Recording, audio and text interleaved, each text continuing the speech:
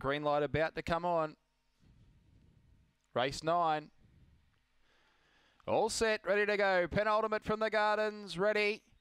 Racing, commencing cleanly with Swizz Roll Cloud. Steely Girl on the inside's going to boot up too with Orderly Rocks out wide with its run there too was El Green Dino back on the inside, Miss Wacker. And between runners two was Foxy all over, but Steely Girl got the fly led by two to Swizz Roll Cloud all over. Steely Girl too good, beat Swizz Roll Cloud, then came El Green Dino. Foxy all over, a break back, then came Orderly Rocks, and the last one in was Miss Wacker in around 15 and 60.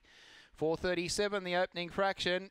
The favourite Steely Girl for Wal Smythe was able to boot through from that inside position with the late scratching of the one. She was just able to hold the inside, Steely Girl, and has raced away in the end to be far too good.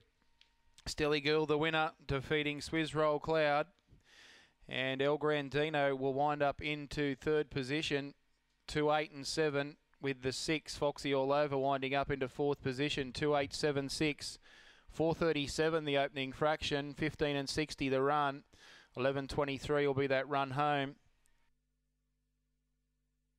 3 1/4 the winning margin, 2 3/4 separating second and third, 3 1/4, 2 3/4, and Steely Girl will win the penultimate here at the Gardens. Is a Black Beach Fabregas Senorita Pearl, start number 28 for win number 7 for Maryland trainer Wal Smythe. Second in the event going to 8, the pink Swizz Roll Cloud for Robbie Goizard Jr.